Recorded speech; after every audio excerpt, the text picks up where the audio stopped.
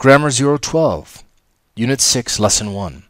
Using future with will, may, and might.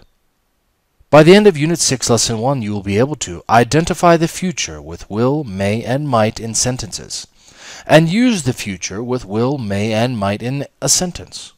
Look at the following sentences and underline will, may, and might. Ahmed will be 35 in November. I may travel to America next summer. He might not be able to afford it. What do you think is going to be underlined here? Will, may, and might.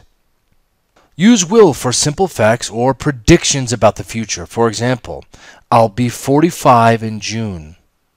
It won't be easy to find a job. I'll, contraction. Will not, won't. Use may or might to show you are not 100% sure about the future. For example, I may travel to America next summer. He might not be able to afford it.